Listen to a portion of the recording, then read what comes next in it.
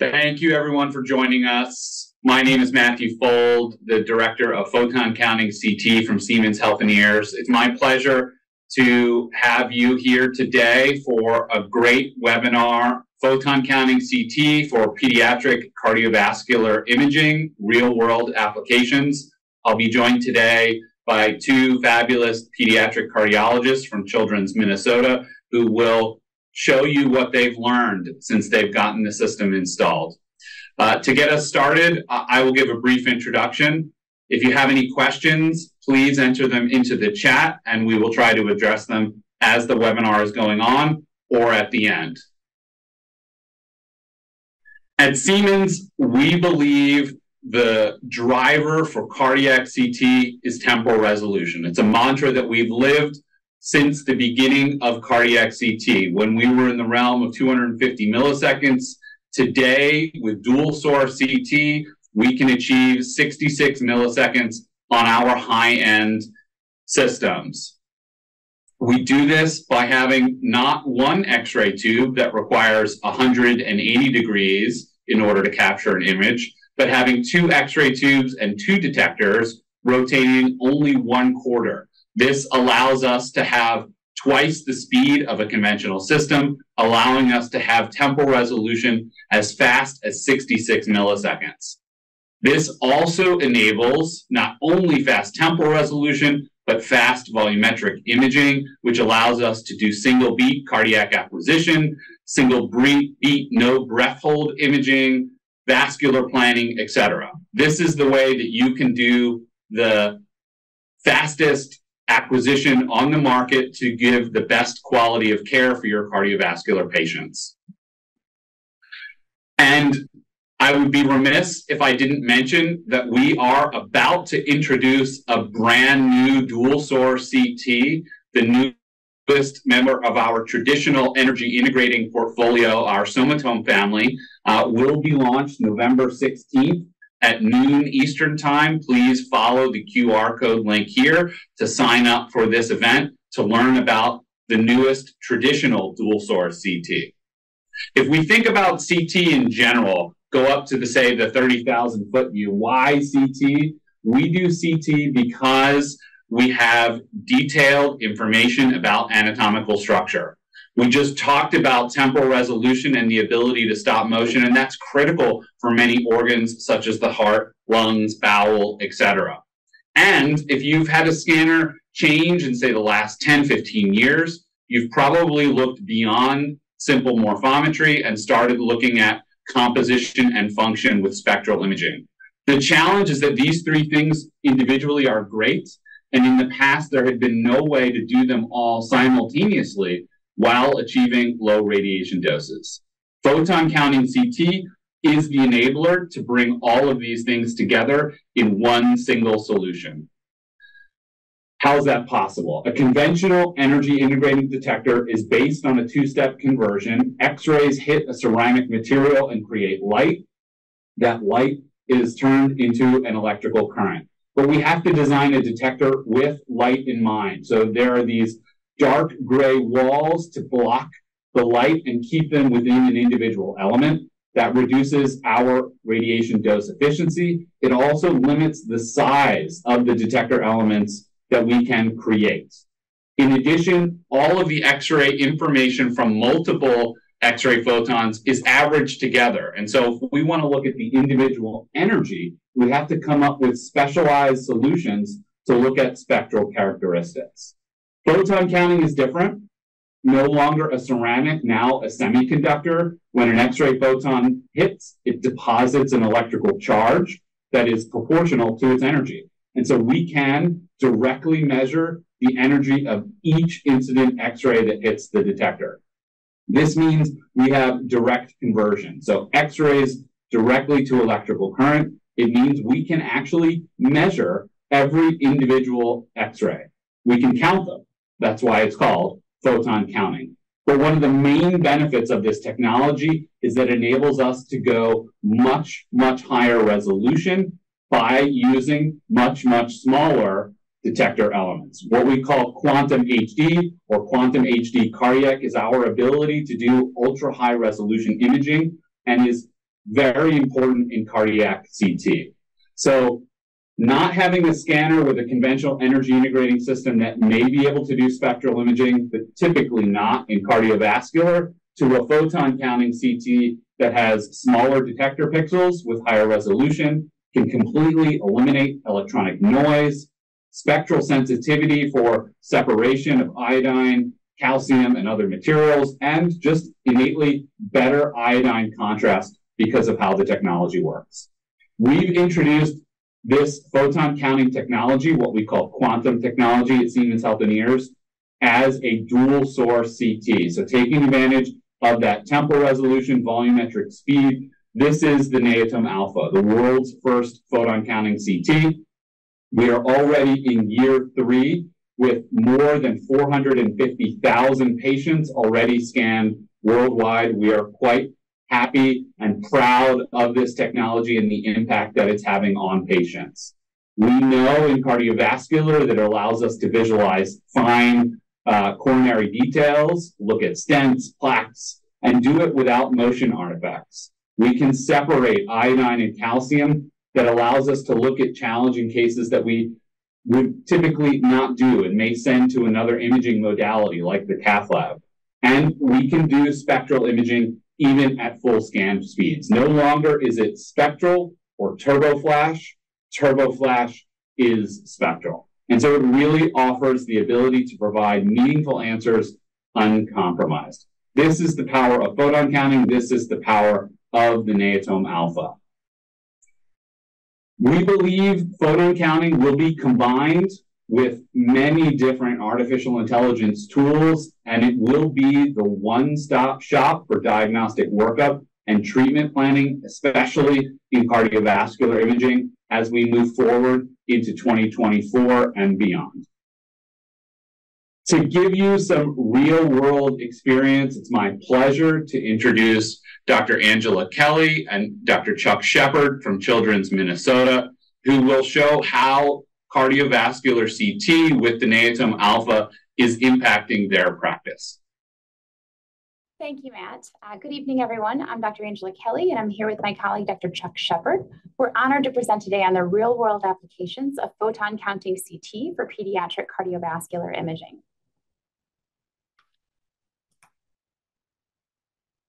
We are receiving an honorarium from Siemens for this talk. We otherwise have no additional disclosures.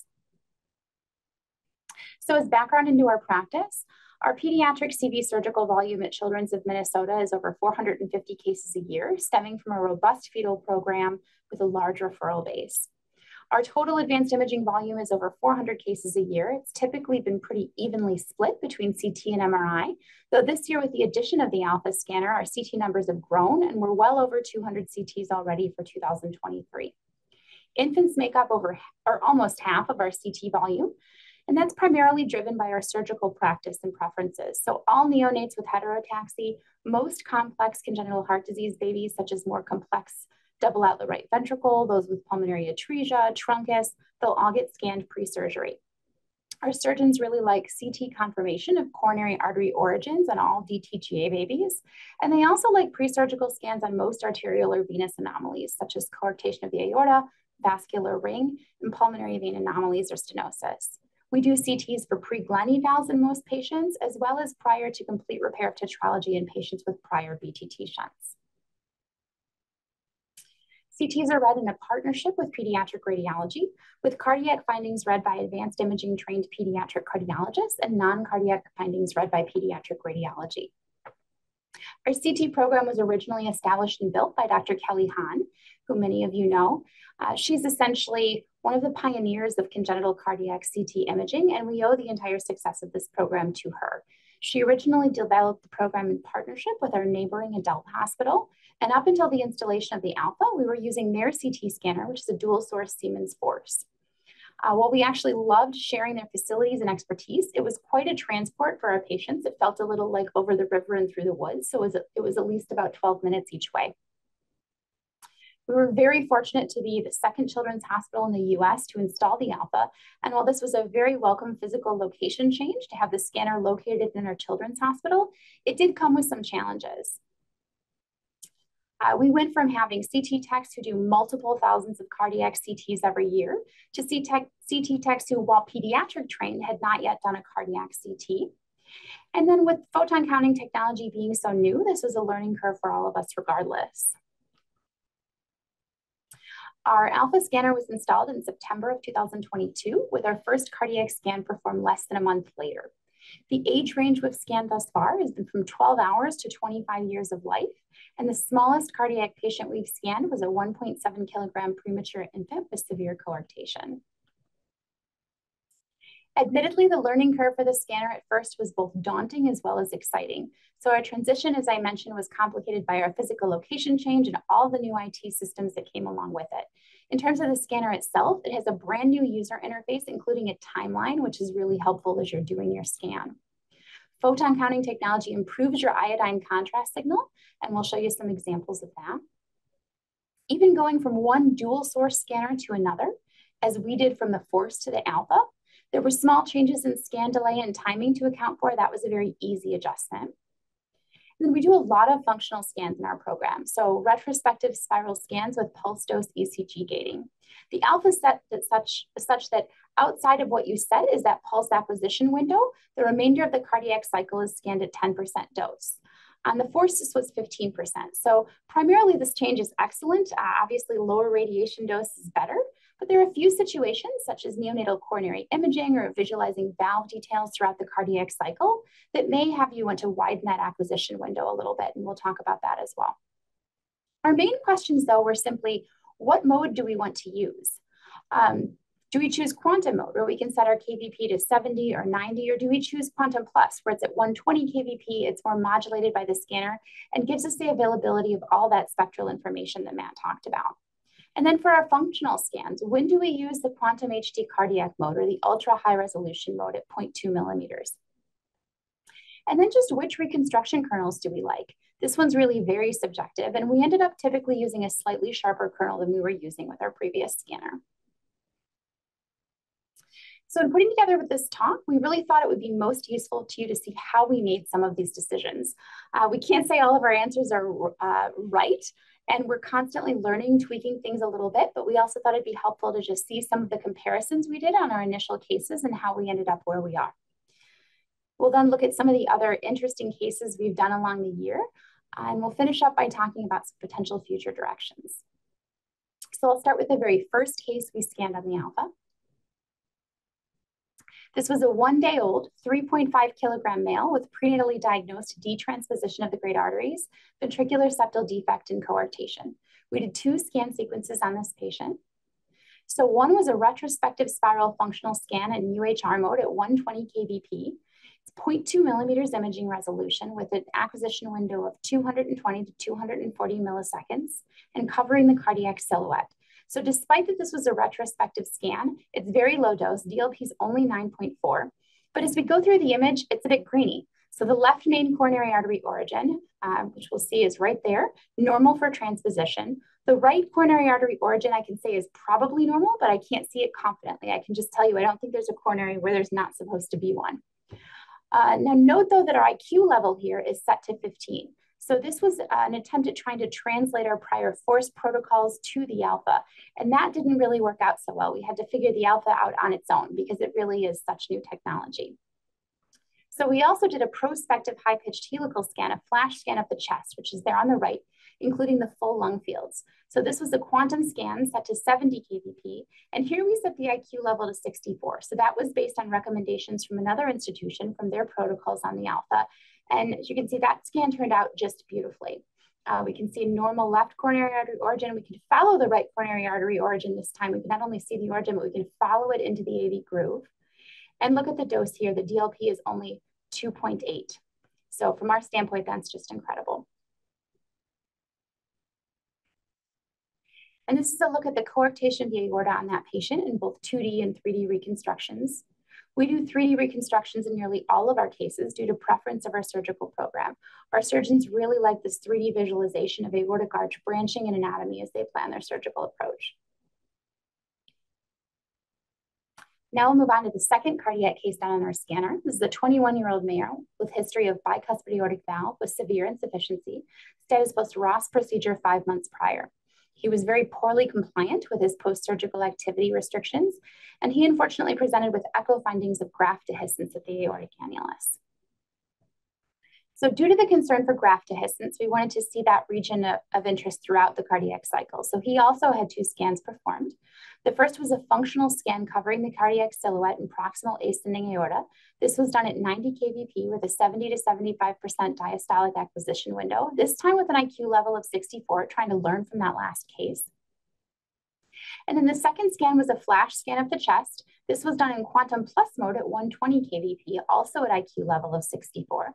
We tried out a few different reconstruction kernels as well, so I'm showing you a BV40 and a BV44 for comparison. Both of these scans, honestly, are gorgeous.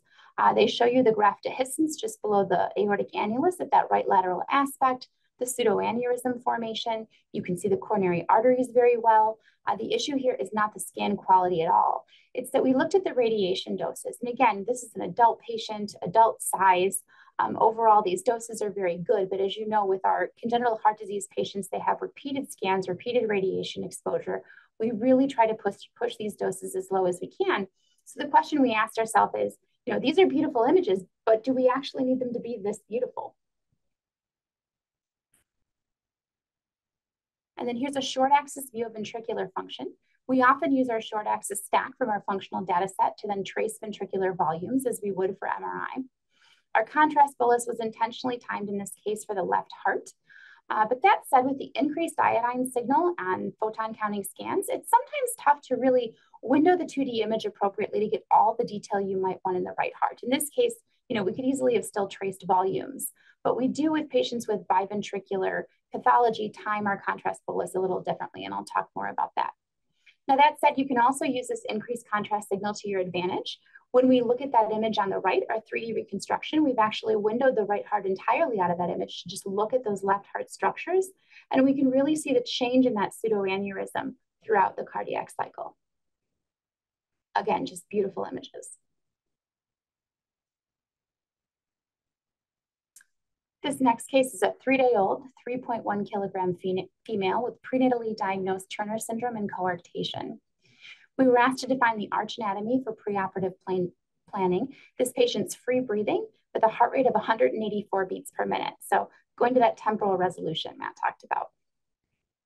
Here we have a direct comparison of a quantum scan at 70 kVp and another quantum plus scan at 120 kVp. Both of these are at an IQ level of 44, both with the same reconstruction kernel. To us, the quantum plus scan on the right is just a little bit nicer of a picture, though these are both just great images and they're both diagnostic. When we compare radiation doses, they're both low dose. This quantum plus DLP is 21.3, but then with the quantum, it's just 2.7, which is just incredibly low. And then here's a look at that coarctation of the aorta by 3D. Again, this is really what our surgeons just love to see. They love to see all the details of that branching pattern, the arch anatomy, as they plan their surgical approach.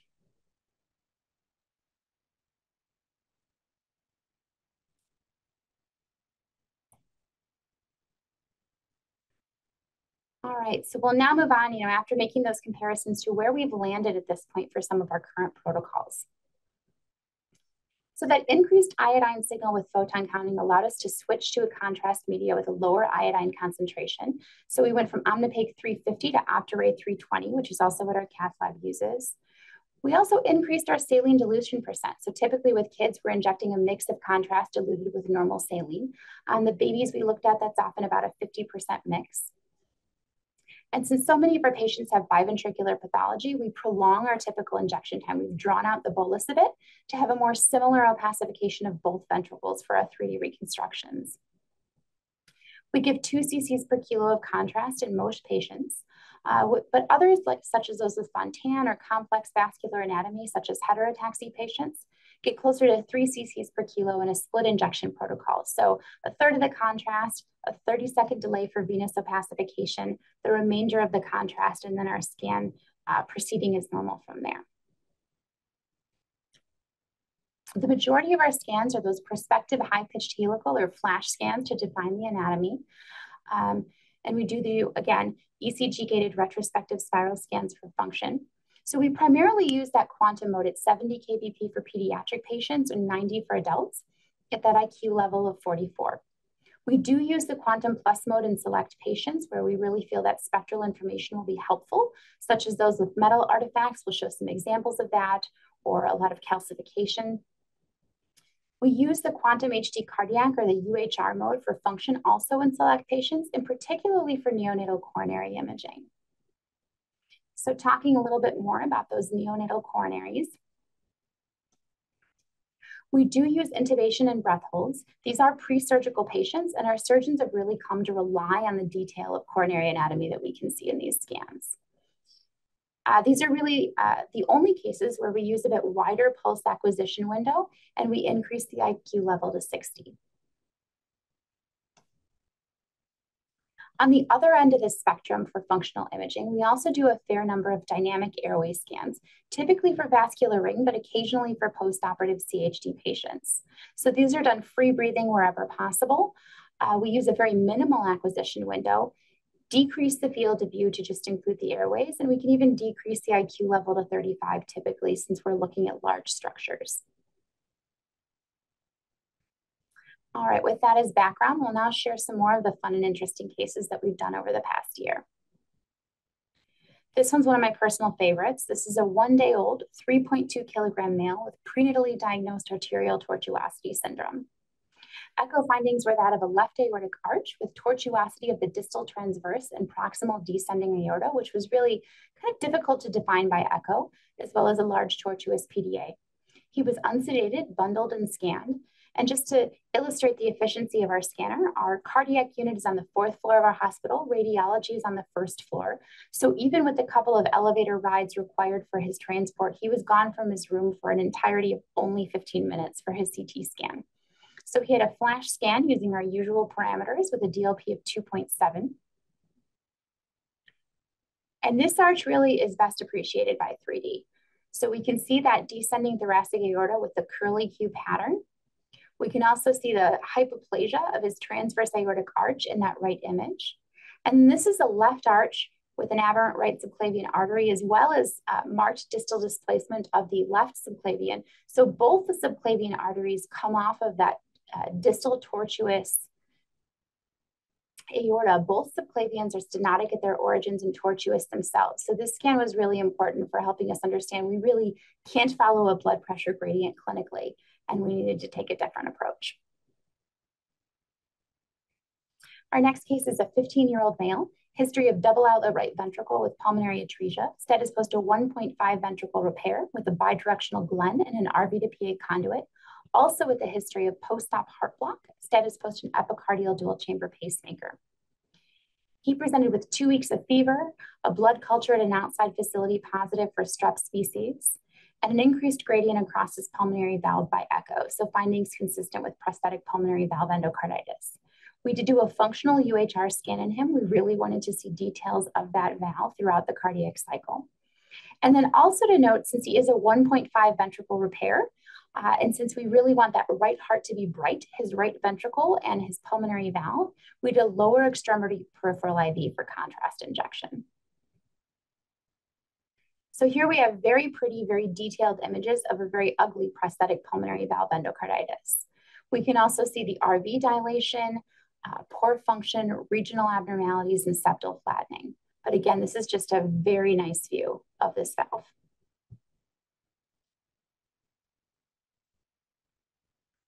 And then our next case is a 4-month-old, 4.6 kilogram female with history of hypoplastic left heart syndrome with intact atrial septum and a decompressing vertical vein. She status post initial vertical vein stenting, followed by a Norwood procedure with sono conduit and an atrial septectomy. She did have intraoperative notes of a thickened atrial septum. She presented now with persistent cyanosis and echo demonstrating a restrictive atrial communication. She went to the cath lab, but they were unable to access her pulmonary veins. So this was one of those late afternoon phone calls where they say, you know, we have this patient in the cath lab. Have you heard about her? We can't get into her pulmonary veins. And, you know, she's here, she's sedated. How about if we just bring her right down to the scanner? So of course we say yes. She too had a flash scan, again, very low dose, DLP of 3.8. And we can tell what the problem is. So first off, in this left 3D image, we can see that the pulmonary veins come to a confluence at the left atrium. And then as we follow the 2D image on the right, so this is going to move from posterior to anterior. In this image, we can see our pulmonary venous confluence. As we move through that, there's the orifice to the left atrium. We come into the left atrium. And then now we can see there's a membrane there between the left and right atrium. So that's what's preventing them from getting in. And this scan correlated perfectly with the intraoperative findings on this patient.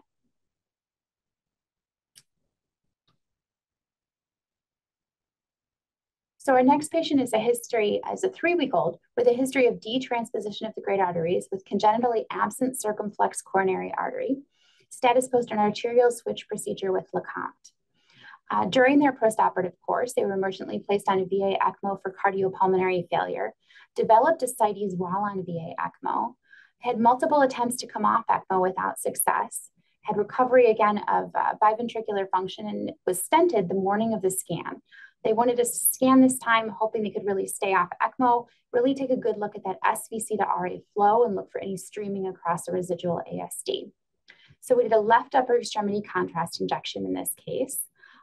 Left chosen just because there was a line already in the right upper extremity. Flash scan with our normal parameters, again, very low dose. And then here, taking a look at our 2D images, we can see in that image on the left, our venous and our arterial cannulas. So our venous cannula has a tip in the suprahepatic IVC, our arterial cannula in the right common carotid. But if we look at that venous cannula, we really don't see any flow in the SVC around that venous cannula. And we'll take a look at that in a couple more images here. So again, we really don't see SVC flow around that venous cannula.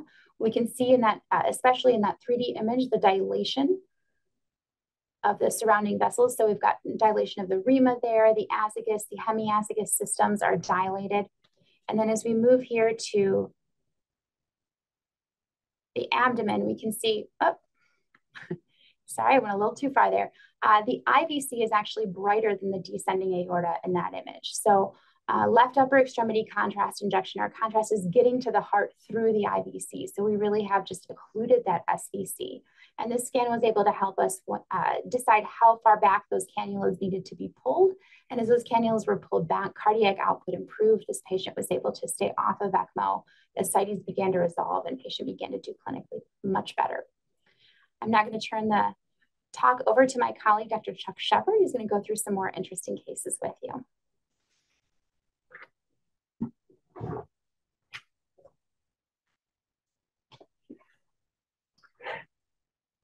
Hi. Thank you to Matt and to Dr. Kelly. So I will try to continue on here with some of our interesting cases. What I want to just start off with, though, is just saying, you know, sometimes you go to these talks and these are cherry-picked cases, but this scanner really has been very consistent for us. So these are really some just normal examples of what the scanner has produced. Our next case is a 17-year-old TGA, so transposition of the great arteries, who underwent repair in infancy and then has had multiple re-interventions, including multiple stents in the bilateral branch pulmonary arteries and other metal artifacts that made cardiac MRI very challenging. And so a cardiac CT was requested for coronary artery evaluation, as well as for functional scan and evaluation of these branch pulmonary arteries that have been very challenging to see. So as we go through, we can see just beautiful definition and resolution of these stents and fine details just to help. And you see that distal main pulmonary artery narrowing, great details to help both the surgeons and our interventionalists plan for re-intervention. And this also just gave beautiful coronary artery imaging as well. The next case is a 2-day-old with interrupted aortic arch. The scan was requested due to both concerns of the aortic arch. Our surgeons really like to know exactly what distance there is and which vessels go where. as far as their planning for the operative repair of the aortic arch, as well as on this one, there was concern for dynamic left ventricular outflow tract obstruction. So for this scan, we did both a functional UHR as well as a flash scan. And this allowed for both intracardiac as well as the extracardiac definition. DLP of 2.2 gives this beautiful image from the flash scan. You can see that interrupted aortic arch. You can even see a tiny ligament coming from that distal arch heading towards the descending thoracic aorta. So this is just a beautiful example of that interrupted aortic arch. And then for the intracardiac anatomy, I always love 2D best, but our surgeons really always want the three-dimensional imaging.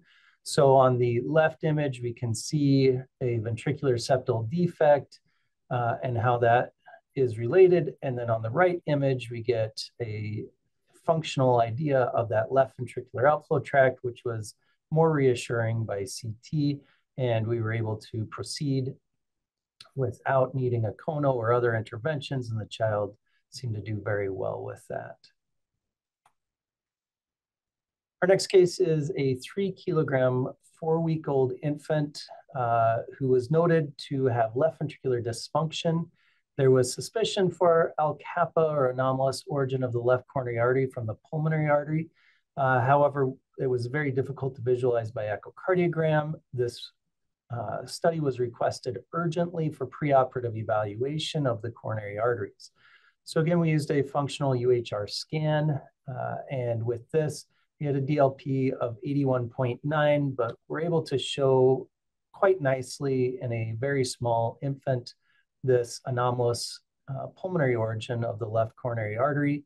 And so both in 2 dimensions, and then again for our surgeons in 3 dimensions, just to be able to visualize that and prepare for surgery. And this really, again, helps with the preoperative planning. Our next child was a 16-year-old with SVT. So while preparing for ablation for the SVC, had an echocardiogram that incidentally was concerning for anomalous aortic origin of the right coronary artery from the left aortic sinus. Basically, the scan was requested for risk stratification. No sedation was used. We were able to use a little bit of beta blocker and get a DLP of 60 and still get very beautiful images that, again, we can use for preoperative planning. You're able to see out distally these coronary arteries despite very low, very reasonable doses. The next case is a 7-year-old, history of Kawasaki, diagnosed at 1 year of age with giant coronary artery aneurysms. Unfortunately, this child had a delayed presentation and then initial refusal of treatment by the family. And so we were unable to convince the family until 7 years of age to get this advanced imaging. And so this is the first scan that we've had beyond echocardiography.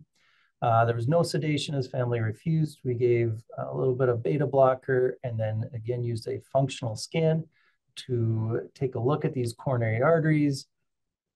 And then you can see the calcification and complete occlusion of that right coronary artery, as well as additional aneurysms of the distal left main proximal LAD coronary arteries. And again, you just get great detail on these scans. And this actually was quite a fidgety little 7-year-old child who did not do a great job of holding the breath. And yet these are very helpful images to understand what's going on with his pathology.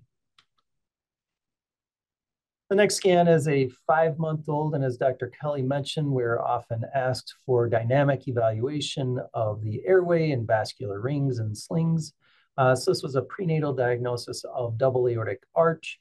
The scan was requested to confirm anatomy as well as for dynamic airway evaluation. So very light sedation was used with free breathing.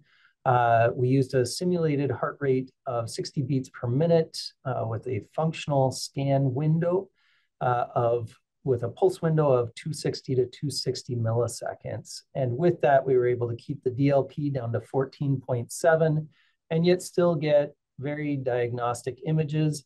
On the playback, it's a little bit harder to see on the right image, but you just see coming in and out this compressed left mainstem bronchus, and beautiful, again, imaging for surgical planning of how to repair this aortic arch, this double aortic arch.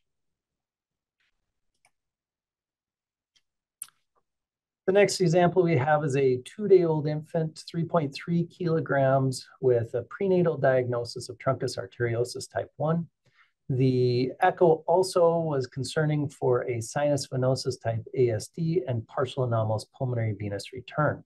So the request for the study was, of course, to look at the truncus arteriosus and the branch pulmonary arteries, as well as this ASD and the partial anomalous pulmonary veins, as well as the coronary arteries. So they kind of wanted everything on this scan, and we intubated and sedated the child for this scan. We had a heart rate at the time of 181 beats per minute. And despite that, we're able to get very nice images. The functional scan, we had a DLP of 6.5. And yet on this, we're able to show the right upper and right middle pulmonary veins entering into the superior vena cava, along with the atrial septal defect, superior sinus venosus type atrial septal defect. So we were also able to show coronary arteries and these branch pulmonary arteries arising from the truncus arteriosus with a short main pulmonary artery. So again, images just helpful in the preoperative planning and preparation for these surgeries. The next case I want to share is a 7-year-old with a prenatal diagnosis of hypoplastic left heart syndrome who had undergone a Fontan with multiple stents and coils, a whole lot of metallic artifact, limiting the cardiac MRIs. So prior MRIs were quite limited due to all of the artifact. So this was requested for a cardiac CT to evaluate for right ventricular size and function, as well as the Fontan pathway and aortic arch. This was a child that wasn't felt to be able to cooperate with the scan, so the child was intubated and sedated, had a heart rate at time of scan of 80 beats per minute. And for this, we did use both a functional scan as well as a flash scan. The scans produced beautiful detail of these pathways, as well as delineation of collateral vessels, beautiful opacification of the Fontan pathway, again, using that delayed protocol with the 30-second pause, allowing for a split injection, and just great opacification of all of these structures of interest. You can see the stent in that proximal left pulmonary artery, and again, able to visualize that and give more detail as we're planning additional interventions on this child. The next case was a 3-week-old, 2.8 kilo infant. The echocardiogram, which was obtained shortly after birth, was concerning for findings of left ventricular hypertrophy, as well as possible coarctation. And of note on the echocardiogram, we noticed that the main pulmonary artery, as well as the aorta, was very echo bright, and there was concern for calcification. So for the scan, we were specifically requested to look for calcification, which we don't often do in 3-week-old infants, as well as look at the coronary arteries and for aortic coarctation. So this child was intubated and sedated for breath holds. Heart rate at time of scan was 105 beats per minute. And we used, again, both a flash scan and a functional scan. This time in reverse order, we did the functional scan prior to any contrast given. And this was pretty much a neck to thigh scan. And despite that, had a DLP of only 3.3 and beautiful images. And then the functional scan was able to nicely show the coronary arteries. And on this, you can see just basically this is the whole body, but you notice some, this is again the pre-contrast flash scan. You notice some opacification throughout the body. And here we see calcification of some of the coronary arteries, as well as the aorta and the pulmonary artery. And then you also can see the distal descending and abdominal aorta down to the bifurcation, as well as some highlighting of the kidneys. And so this child had diffuse calcifications, was diagnosed with hypercalcinosis, and was able to be started down the treatment pathway and helped out with the scan. The next example is a 10-year-old with tricuspid valve regurgitation. Significant by echocardiogram. The acoustic windows were very challenging, and just basically this child was not felt to be able to do a cardiac MRI without sedation, but they did feel that they could do a CT scan without sedation. So we had a heart rate of 65 beats per minute and did a functional scan with a acquisition window of 280 to 350 milliseconds. And we were able to give additional detail to our surgeons as far as trying to evaluate indications and preoperative planning to give right ventricular size and function, as well as atrial sizes to help decide whether this child needed surgery and how to approach that surgery. The next case is a 6-year-old with transposition of the great arteries. It was quite complex with dextrocardia, side-by-side great arteries, systemic veins to a posterior atrium, and very interesting positioning of the ventricles. The child underwent a complex repair, including a LeCompte maneuver, and was suffering with chronic systolic heart failure. So post-arterial switch and LeCompte, there was a question of the coronary arteries. They wanted function, and they also wanted us to look at the sternum. There were concerns for sternal non-union, and so a functional scan was utilized with a pulse window, acquisition window of 220 to 260 milliseconds. And we were able to have these beautiful images. Of note, we did also follow this with a flash scan. And so the first image is actually, the first and the third images are the functional scan. And then the central image is the flash scan. But you see on the first image, you don't really see filling of that coronary artery that crosses anterior and is going to be a circumflex coronary artery. And then on the second image, you can actually see severe stenosis of that proximal circumflex coronary artery. So this again was very helpful in understanding and to look at regional wall motion abnormalities on the functional scan and to see the coronary arteries and where this stenosis was, as far as what do we do next to help this child in the future. The next case is a 2-year-old, 10-kilogram child with history of VSD, ASD, and left pulmonary vein repair. And so this scan was to evaluate after echo was concerning for pulmonary vein stenosis. A flash scan was utilized with a DLP of under 7. And here we were able to show very nicely that the left upper pulmonary vein was completely occluded with about a 1 centimeter gap out to the distal branches, as well as focal narrowing of that proximal left lower pulmonary vein. Again, very helpful in pre-intervention planning.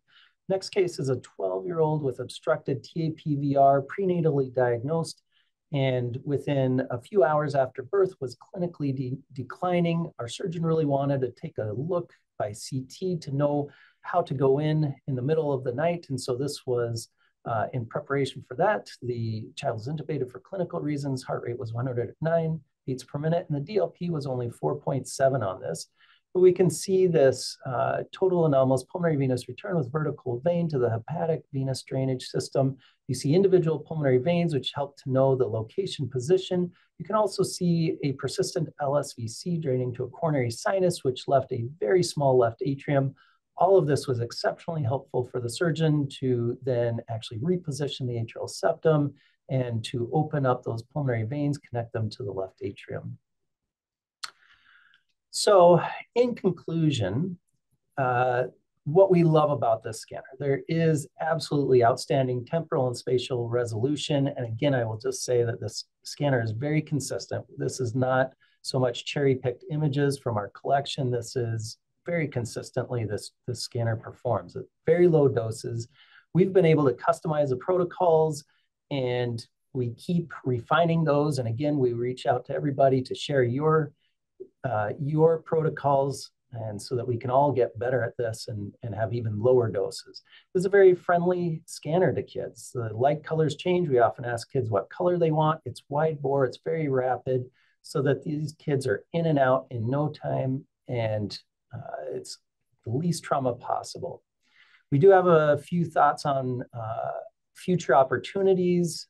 We are hoping at some point we'll have the ability to adjust the pulse gating dose for the remainder of the cardiac cycle outside of the acquisition window.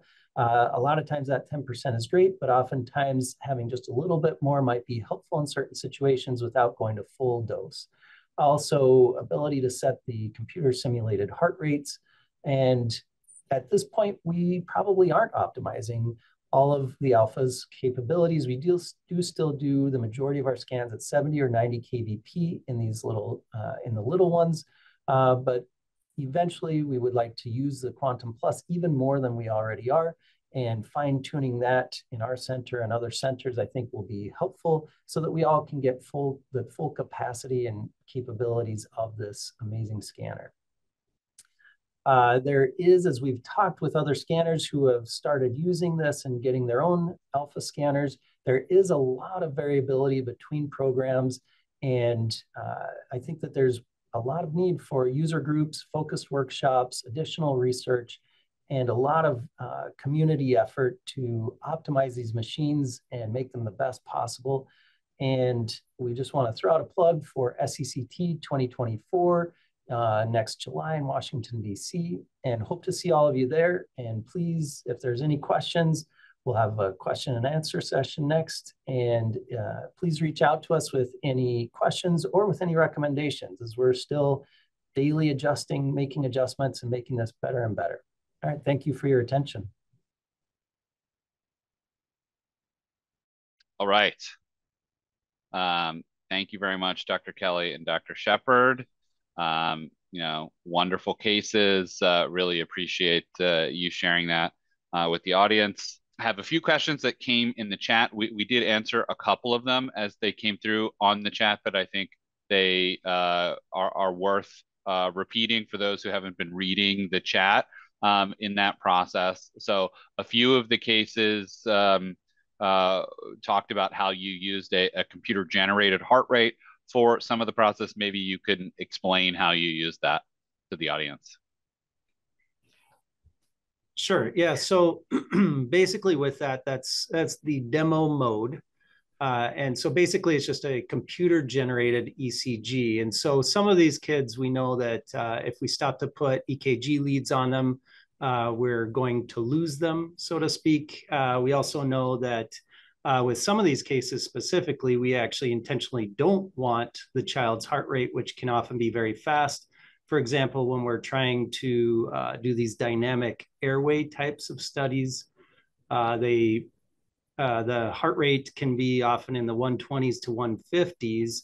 And so if we tried to follow the cardiac cycle, that would really limit and wouldn't actually give you a full respiratory cycle. So 60 gets us much closer, and that's where we say we would love to actually be able to have the capability to further alter those and have more choices. But that helps us to get closer to the respiratory cycle for these infants, and for the flash scans, some of these quick scans that we're just trying to get in and out, it's so rapid that we don't need to gate with their heart rate. Right. That's actually a practice I started probably, I started doing that 12 years ago with the flash, and then again with the force, and it just seems to work very well. I don't know how others feel about it, but seems to work very well on some of these, especially the extra cardiac anatomy with the large structures. Just tagging on to the back of that question, as you're just saying you're using flash mode, there was a question in the chat about the some definition flash that someone uses. Does it have functional information in the flash mode on the Alpha? The answer is no, right? It is the same concept, is that it's a single phase that it's acquired, and you know, in reality it's a certain portion in the R to R cycle when flash mode starts. When it ends, it's you know, percentages later depending on the length, moving at 74 centimeters per second. The difference with the photon counting scanner is that it's also spectral. So you can get iodine maps and iodine distribution, but not dynamic function. For that, you have to do a gated series. And most of the examples that Drs. Kelle and Shepard showed, patients had both a retrospective function scan as well as a flash mode scan. There were cases with just one or the other as well. Yeah, there's certainly, certainly flash still remains the workhorse of our program in the sense of patients who just need anatomic definition are just getting a flash scan. But we do have a lot of functional requests within our program, whether that's seeing, dynamic outflow tract changes, dynamic airways, changes in, shunts throughout the cardiac cycle. So we do have coronary arteries. Yep. There was another question about has your approach to sedation intubation changed? And I would say, obviously, you guys were scanning a lot of your cardiacs on the force before. So it's almost, what did you do before you had a dual source towards now where you are today, right? With the Alpha. So our overall protocols haven't officially changed, but I would say our practice has changed. So we do, some of the cases we showed were previously intubated for clinical reasons. And then otherwise, we do intubate and sedate our baby coronary evaluations, like our detranspositions prior to scanning. And part of that is just that, historically, when looking at baby coronaries, we don't think of that as being 100% yield type of evaluation as a CT, but really that's kind of where we're at right now. And that's our surgeon's expectation, is that they're really going to be able to see details of those coronaries. If there's an acute turn, something like that, they really want to see those details. And that's what the scanner's been delivering to us. What else was I saying? Oh, but from a practical standpoint, what has changed is, let's say, very recently, we had a 4-year-old Fontan, very anxious child, come in, and she yelled at me, said she didn't want her picture taken. We really, given her physiology and concerns, did not want to sedate her under any circumstances. We actually distracted her saying, oh, well, what's your favorite color? I can change the colors on this scanner. Like, literally that helped. And she ran through and had a gorgeous unsedated scan. So I don't know that that would have been possible with another scanner that just wasn't able to do things quite so quickly. So. Thank you for that.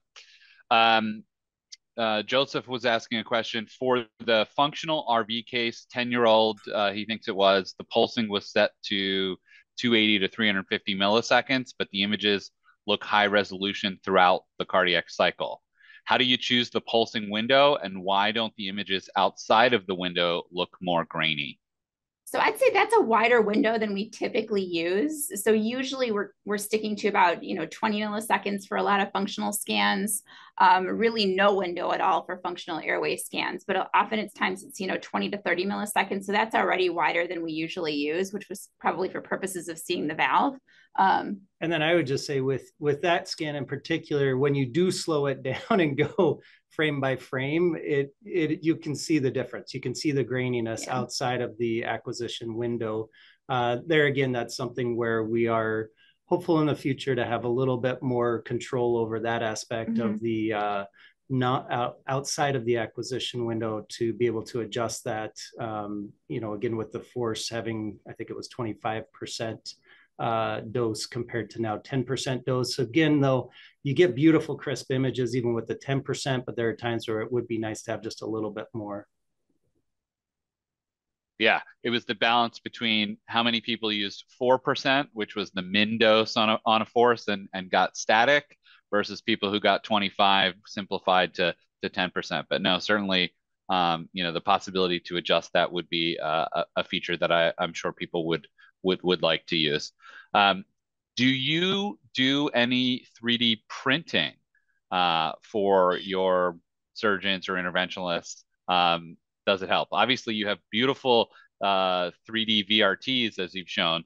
Do you print at Children's? We do, and we kind of have two separate programs. So we have kind of a more basic 3D printer within our hospital that's more used for kind of the patient experience, like printing out the interrupted arch or coarctation to give to a patient and family. So they have a replica of their child's heart on a patient who got a scan. In terms of more complex scans, We actually don't have the program to do that in-house. We've sent those out to other companies for printing, but that's certainly been done with our Alpha images, and they turn out beautifully. It's really the fairly rare case that our surgeons want that, because they find the 3D virtual reconstructions to be fantastic. And we've also worked kind of on a research basis with one of our surgeons in a local university to do more of like a virtual reality type 3D cardiac walkthrough with some of the images as well. And they found that really helpful. Plus, it's really fun to watch people stand up with the 3D glasses and move around. So, yes, I'd love to be able to walk through my own heart. I guess I got to go get scanned so I can take a tour. There was a question on what is the price of the scanner. The price. That one's for you, Matt. Yeah, so I have 3 of them in my garage. We can talk. No, what the price all depends on where you're located and how it's configured. If you send us your email or send it to me in a private message, I'm happy to connect you with your local salesperson so that we can put a quote together. But I think what you get is worth the value, right? I mean, the images on my screen at least were beautiful, and I think some of these 3D VRTs that they showed, I encouraged them to submit to the JCCT Image Award, because I mean, some of them are just amazing of what you can do. We are just at time, so again, I wanted to say thank you very much for everyone for joining. Really a wonderful webinar. Dr. Kelle, Dr. Shepard, thank you so much for sharing your experience. We will post the recording with the full high-resolution version online. And if you have any questions, please feel free to reach out to any of us. Find me on LinkedIn and ask me questions. So thank you very much for joining. Appreciate it, everyone. And we'll see you next time. Thank you very much. Thanks so much for having us.